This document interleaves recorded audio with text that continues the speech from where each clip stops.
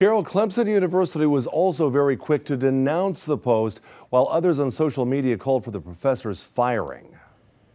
On Clemson's campus today, reaction to a professor's Facebook post drew reactions like this one. I would hope that a professor at a school like this is smart enough to know that he's incorrect with that statement. This after Assistant Professor Bart Nijnenberg wrote on his personal Facebook page, "All Trump supporters, nay, all Republicans are racist scum."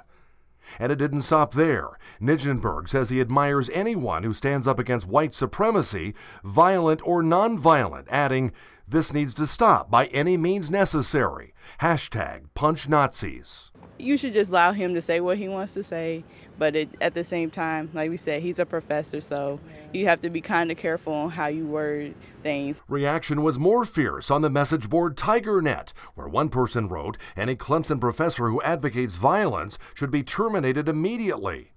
While another person wrote, "Please email Clemson University President Jim Clements on this issue." You can say what you think, but if you're in a position of being in front of students, I really don't think so. Clemson University was quick to respond, saying the remarks in question are not reflective of the university's views. Officials said they are looking into the matter, but did not say whether disciplinary action will be taken. I did reach out to Professor Bart Nijnenberg, but he did not respond today, and that Facebook post in question has now been made private. Michael?